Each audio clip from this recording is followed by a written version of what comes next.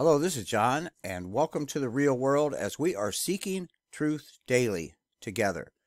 We're going to take a listen to Julian Assange when he gave his last live feed shortly before he was arrested. And it's towards the end here that it's very important that you hear this because he was cut, his communications were cut. And what you're about to hear is going to amaze you. But we also got to take a listen to what the CIA director John Brennan said back in 2016 when he was still CIA director, right after what you hear Julian Assange say, because today I noticed the skies were lined out with white lines. You can't say the magic word, but the CIA director at the time was referring to it as upper atmospheric aerosol injections. But what he did not tell you is they had nanoparticles of aluminum and barium. And aluminum and barium are heavy metals. And heavy metals in your system are not good for the human immune system, nor are they good for the human brain, for they are proven to cause Alzheimer's. And they have found that Alzheimer patients have high concentrates of heavy metals in their brain. So let's listen to what Julian Assange has to say. And then we're going to listen to John Brennan. And then we're going to go and listen and see why President Trump did not pardon Julian Assange. He wanted to, but there is a reason why he didn't. And then we're going to go listen to what John Brennan said today in regards to rounding up people that support President Trump. So, ladies and gentlemen, I give you Julian Assange from September 20, 2018. That we have by principally commercial organizations trying to harvest our interactions with the world. That's the principal economic model that all these AI companies have had, and the traditional surveillance capitalism companies have had. And the number of degrees of interaction. So what do I mean by that? If you kind of imagine a space of interactions, the number of types of interaction, the frequencies of interaction between you and everything else in the space is dramatically increasing. And in a way, you can consider each one of these degrees of freedom is kind of like a triangulation. So to triangulate something in a two-dimensional space, well, okay, you just need two directions, two signals, directional signals. But we are giving off, if someone is using a mobile phone, for example, we're probably giving off a couple of hundred of these on average per second. Something like that. Maybe not quite as, maybe a dozen, perhaps. Although if you do video, of course, there's vast amounts more. So anyway, between dozens and hundreds of measurements, we are emanating constantly.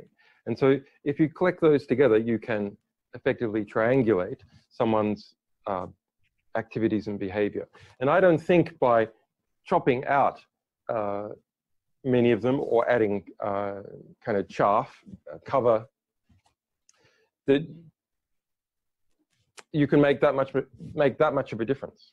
And increasingly it's less. And in terms of the Internet of Things, there's research prototypes now, which I assume are being used by intelligence agencies, of very small electronic circuits that you can just put in paper or put and paint or on the walls that are powered by the GSM stations. And they operate as the GSM radio wave passes through them. It gives them enough power for a very small amount of time to do things. So obviously that tendency is going to continue. It's not like the Internet of Things. It's if you like,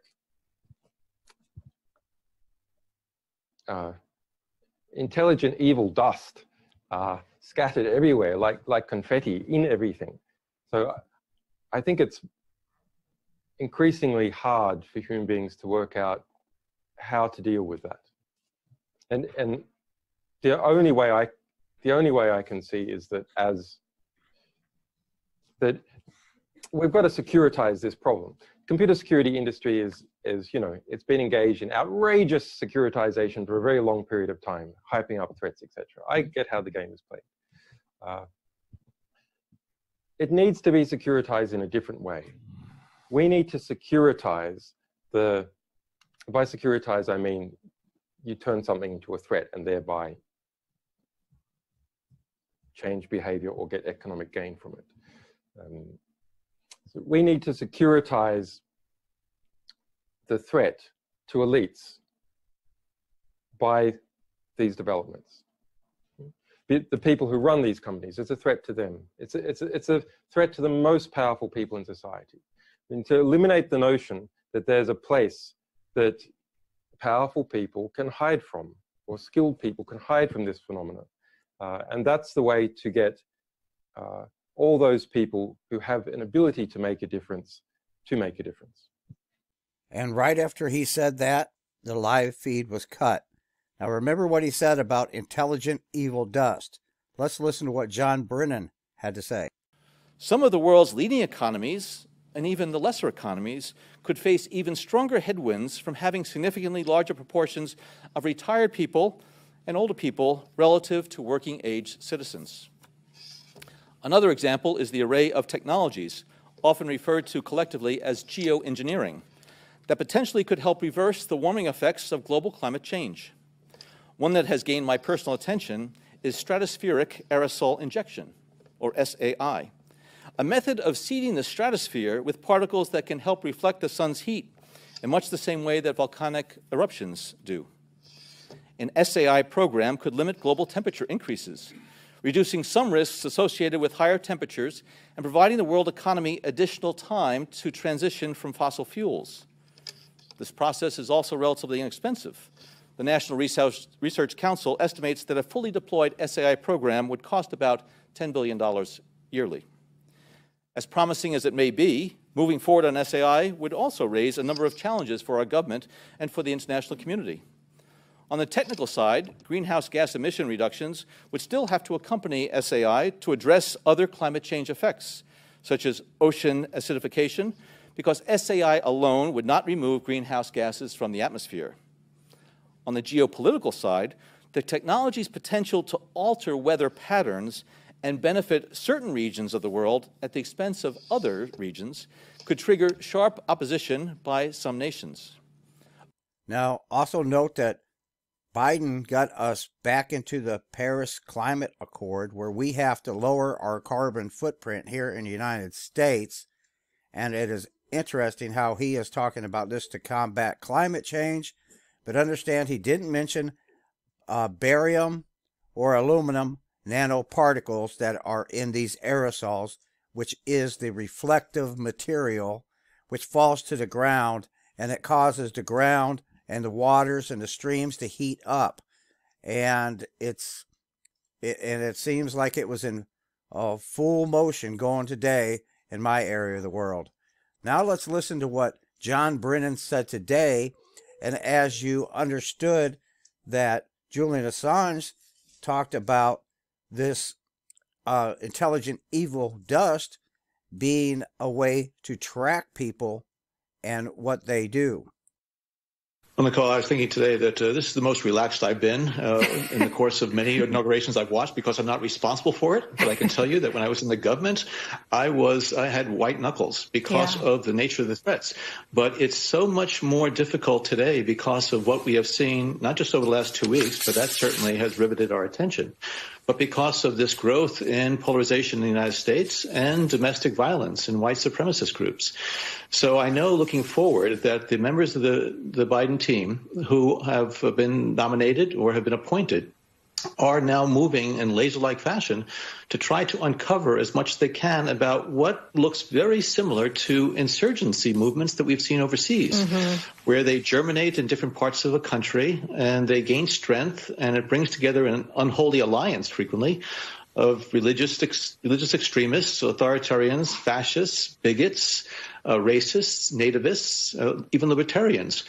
And unfortunately, I think there has been this momentum that has been generated as a result of, unfortunately, the demagogic rhetoric of people that's just departed government, but also those who continue in the halls of Congress. And so I really do think that the law enforcement, Homeland Security, intelligence, and even the defense officials are doing everything possible to root out what seems to be a very, very serious and insidious threat to our democracy and our republic. Anybody else notice that he had a hard time breathing? Well, you could hear it every time he inhaled. But am I kind of thinking that they all want to round up anybody that supported Trump? That would help him out in the next election. I mean, that's just kind of scary talk, what this guy was saying. Anyone that supported Trump, they've got the mainstream media out there convincing everybody that anybody that supported Trump was a fascist and that they're just terrible people. But, people that supported Trump were constitutionalists. So let's go and listen to why President Donald J. Trump did not pardon Julian Assange. So in last night's show and on previous shows, we've told you about the cases of two men, Julian Assange and John Carrico. Julian Assange is a kind of international journalist. John Carrico is a former CIA officer. We should be totally blunt and tell you we're not sure we share the politics of either man. But both of their cases tell you something really important about what's going on in this country, about what matters, and about what the people in charge would like to prevent you from doing. Julian Assange and John Carrico both went to jail for telling the truth. Neither one stole classified documents from the U.S. government. Neither one of them hacked into anything. Julian Assange told you a lot about what the U.S. government was doing abroad and told you everything about what the DNC was doing to rig its own primaries back in 2016. Remember the WikiLeaks dump? You know about that because of Julian Assange. And by the way, if you're a Bernie Sanders voter, assuming any of those watching tonight, you probably were glad to know that. Everyone else was lying to you. Julian Assange brought you information that you had a right to know. John Carrico, meanwhile, told the truth about what our military and our intel agencies were doing during the Iraq War. Again, you may not agree with his position, but what he said was true. And that matters above all because truth is and must be a defense. If you say something true, you shouldn't be punished because we should value truth above all. In both cases, those men went to prison. And in both cases tonight, as one of his final acts as president, Donald Trump has the opportunity to make that right, to pardon both of them. We told you that last night. We told you it before. We're hearing tonight that neither man, particularly Julian Assange, we don't know if this is true, is likely to get a pardon. Why? Well, apparently because Republicans in the Senate, and by Republicans in the Senate we mean Mitch McConnell of Kentucky, the leader of Republicans in the Senate, has sent word over to the White House, if you pardon Julian Assange, we are much more likely to convict you in an impeachment trial. Now, is it legal to hold that over a president's head? We're not lawyers, we don't know. It's certainly wrong. But more than that, it tells you everything about their priorities. At a time when this country in some ways is coming apart, we're at a pivot point in American history. And if you're watching this show, you probably feel pretty threatened, and for good reason. There are people on the other channels saying they're going to hunt you down like a terrorist. At that moment, what is Mitch McConnell, your designated defender in the United States Senate, worrying about? He's worrying about protecting the uniparty in Washington, not his party and the Democratic Party in permanent Washington. They're the reason both these men have been locked up, because both these men embarrassed permanent Washington. That's their crime. And his priority in the final hours of the Trump administration is to make certain that they remain punished for doing that. It tells you everything. We don't know what's going to happen in the end. We've got a number of hours left for the president to make that decision. But we want you to know how that decision is being made, because it's deeply revealing. Now understand, it's very important you understand the reason that Julian Assange was demonized by the established politicians of Washington, D.C., and the mainstream media networks and social online media companies is because he gave a safe haven for whistleblowers, because Julian Assange never revealed a whistleblower's name. Everything was kept confidential, and he even went to prison because of that. Now, you eliminate a safe haven for whistleblowers, the swamp can get deeper and wider, and the oligarchs that are controlling not just the United States, but the world for that matter, know that they won't be revealed to the people of the world, but their own actions are starting to show that what everybody says doesn't exist is there, and it's deep, it's wide, and it is long. Now I'm going to close this video out with a video of President Donald J. Trump before he was president and what he did that will prove to you that he was not, or he is not, or ever has been racist, as he helped build the Rainbow Coalition, and he took money out of his own pocket to do so. Presence there. And beyond that, in terms of reaching out and being inclusive, he's done that too. And created for many people a comfort zone when I ran for the presidency in 84 and 88. And many others thought it was either laughable or something to avoid. He came to our business meeting here in New York because he has this sense of the curious and a will to risk to make things better. And so aside from all of his style and his pizzazz, he's a serious person who is an effective builder of building with a builder of people. Last year he was a part of our workshop, of our panel workshop on what are the challenges and opportunities. And so this, a year later, Donald Trump, for a few minutes, challenges and opportunities to embrace the underserved communities. Donald Trump.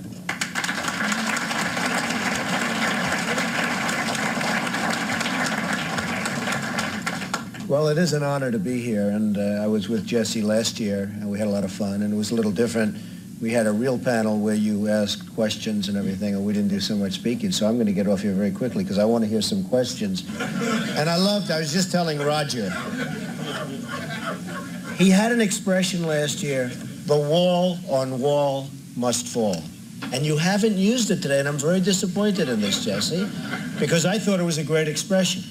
And I heard the expression about 14 times, and then he came to me at the end of the session, and he said, listen, I want some office space in your building on Wall Street, because the wall on wall will fall. And I said, it's okay, Jesse, I'll make a good deal with you. I'll get you some space. You'll pay about $40 a foot. And he said, no, no, no. I don't want to pay 40. I said, how about 30? No. It was the cheapest deal I ever made in the history of 40 Wall Street. Is that right? He got it for nothing. He's a very tough negotiator. We know that, right? Nah, he's a terrific guy. We love him, and I'm here for him. And the snow came, and I said, gee, nobody's going to show up, and look at this place, it's packed.